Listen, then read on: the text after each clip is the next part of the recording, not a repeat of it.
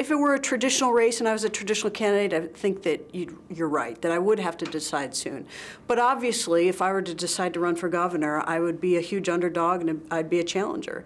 And I'm not going to win a race in order to match contributions. So I think you have to do it based on ideas. And when you're doing it based on ideas, then you have a little more luxury to be an upstart candidate. So I don't think there's any, I don't feel any clock ticking.